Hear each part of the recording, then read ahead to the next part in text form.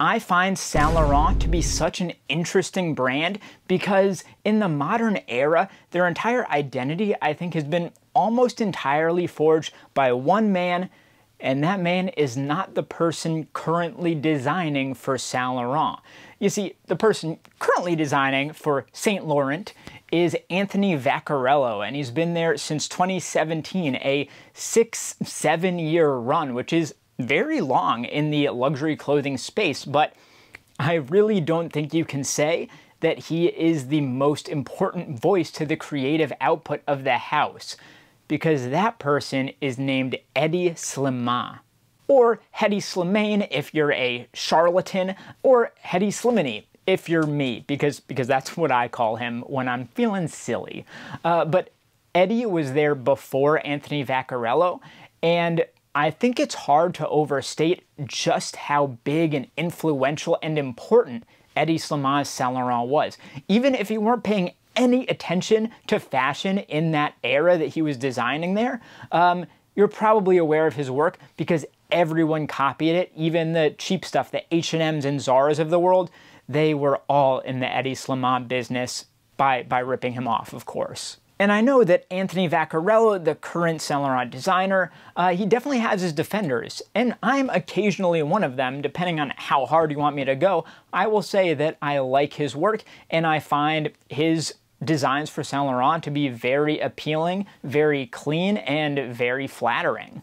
But Hedi Slimane, man, geez, that guy's important. Okay, all right, let's take it back. Let's talk about the whole point of this video. Let's run it back. I have two pieces from Saint Laurent today from two different eras. So first, I have got this pair of distressed studded jeans from 2016. That is when Hedi Slimane was still at the house. I believe this is from his second to last collection, the spring 2016 collection. And then I've also got, I'm reaching, okay, I'll be back.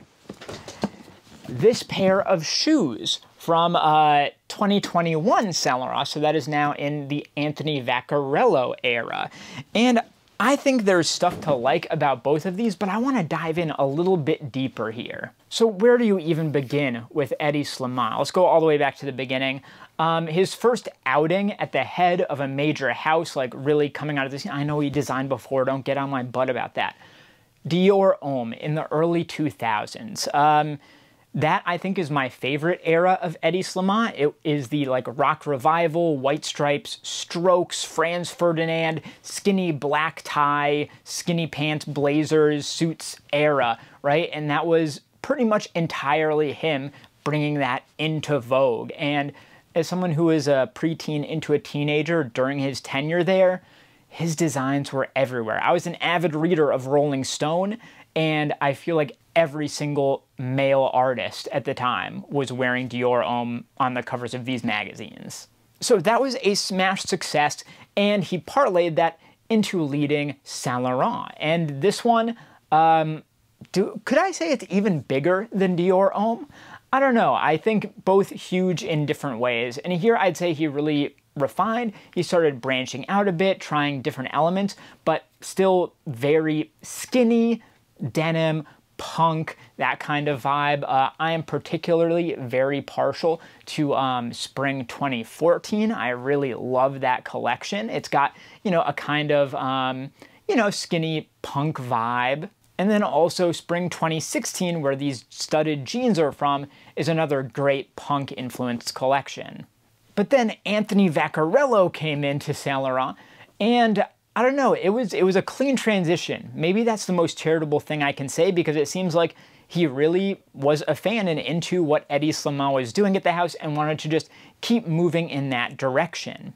And sometimes that would lead to things like the spring 2019 collection, which, you know, look, it's clean, it's good, but it's got the skinny jeans and the animal prints and the yada yada yada. It was just very Hedi. I didn't feel a clear, concise artistic voice. It felt more like an homage to Hedi than an original piece of work by Anthony Vaccarello.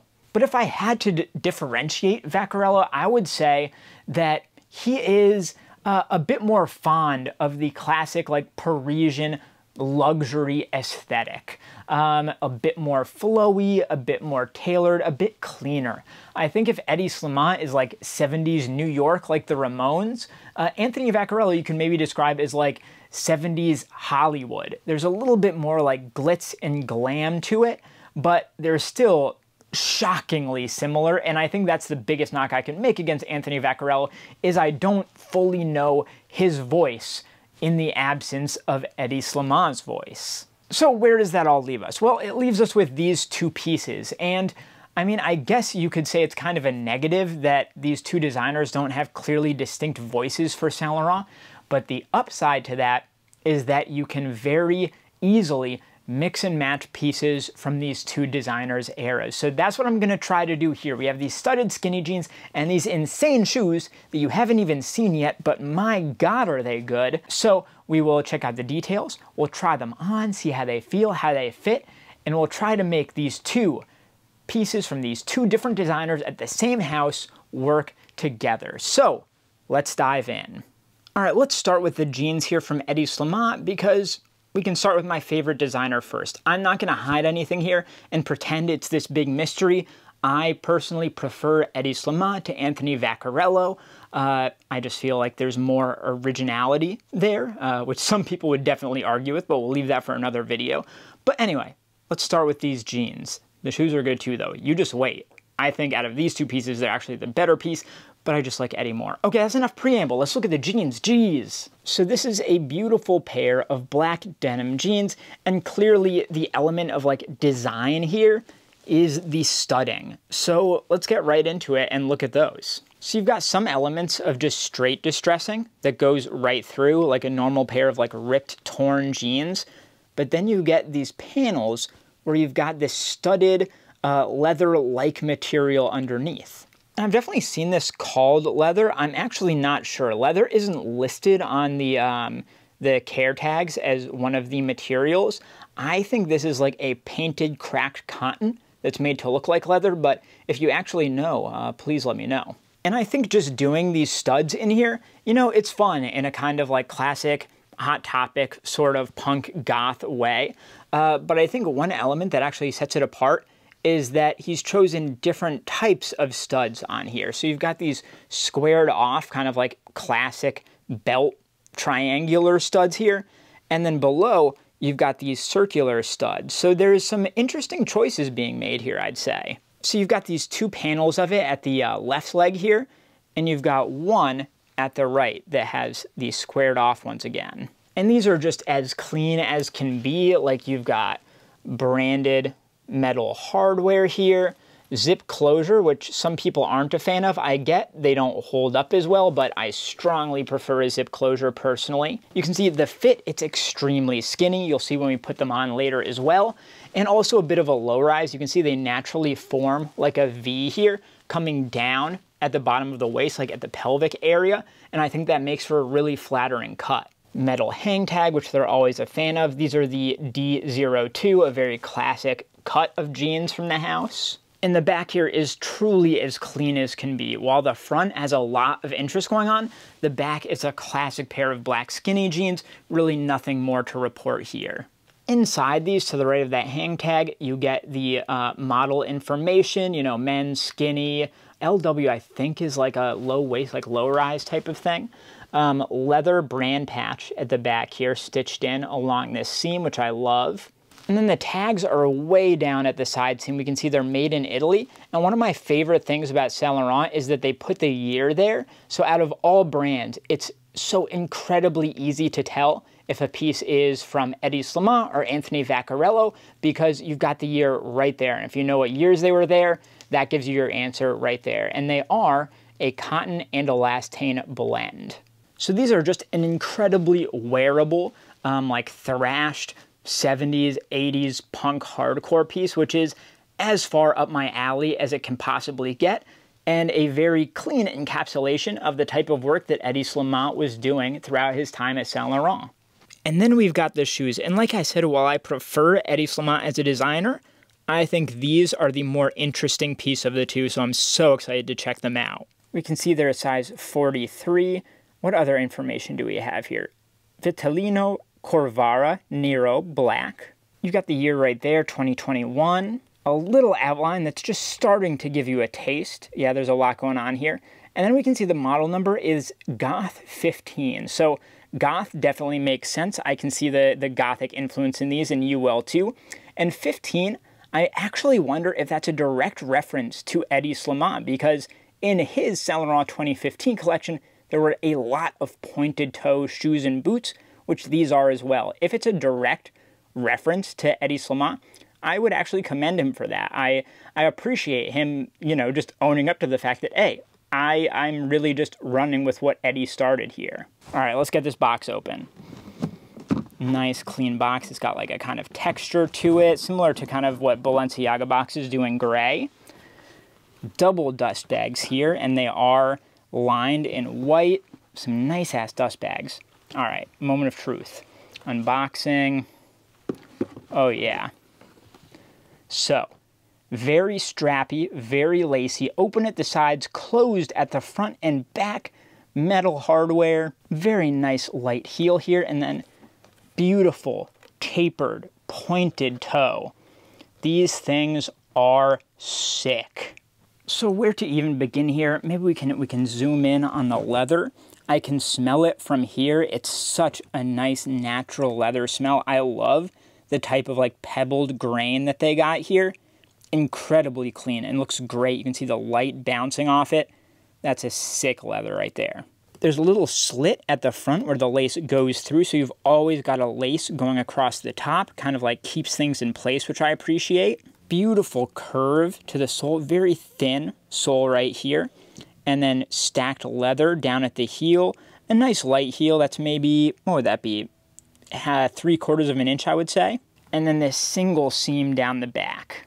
You get a lot of lace here. There's a ton of lace just kind of stuffed in there, because what happens is it goes through all of these bits of metal and then just kind of wraps around over and over until there's enough to tie it with.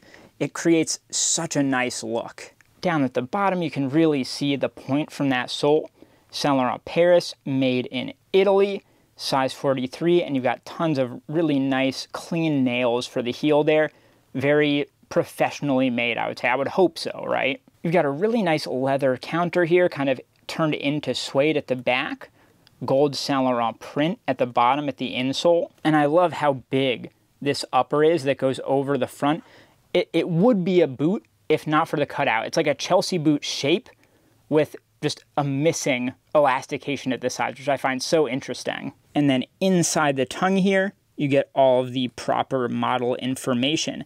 It's such nice supple leather. Like the way it just bends and moves when I do that feels so good. So yeah, I've got to hand it to Vaccarello here. These are maybe my favorite shoes I've ever seen out of him. They're stunning, in my opinion.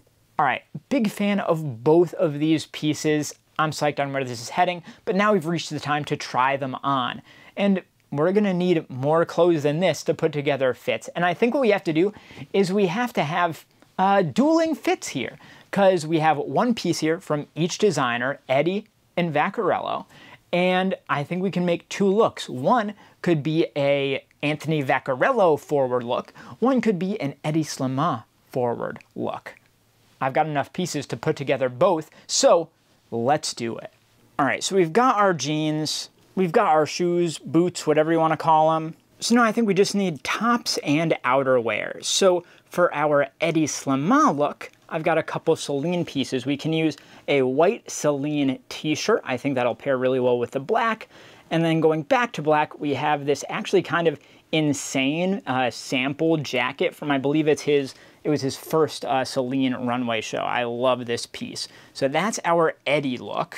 And then our Anthony Vaccarello look is going to be a little bit more clean. So our top is going to be this striped sheer quarter button-down short sleeve, crazy, right? In silk from, I believe, 2019 by Vaccarello. And the one thing is I don't have outerwear from him. So instead, I just picked something out that I think is a little bit more clean and tailored while still retaining that kind of punk influence, 70s influence. So we have this, I don't know what you call it, like a moto blazer from Raf Simons, and I think this will all pair well. The thing I'm most curious about here is how the gold pairs with the silver studs. That's the one thing I'm worried about, but we shall see. So let's get started throwing these on, starting with the Hedi look.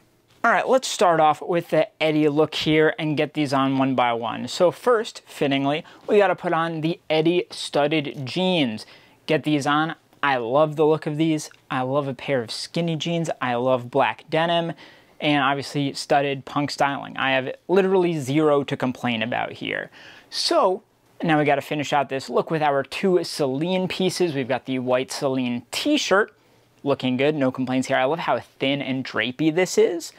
Then we got to move on to the Anthony Vaccarello Goth 15 shoe boots, open side boots. Let's get these on. These are really interesting. They kind of lace multiple times over the upper and then also lace multiple times around the ankle. So once I get these up, I can see that the jeans come down too far for these. So I'm going to cuff these jeans up, and now I know that either cuffed pants or just naturally cropped pants are probably going to work best with these shoes. So that's good info to have. And then we've got the strong leather shouldered jacket from Celine.